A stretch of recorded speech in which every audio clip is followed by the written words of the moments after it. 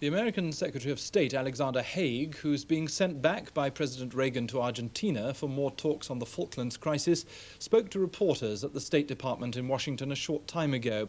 He said that contacts he'd had today made his mission worth pursuing.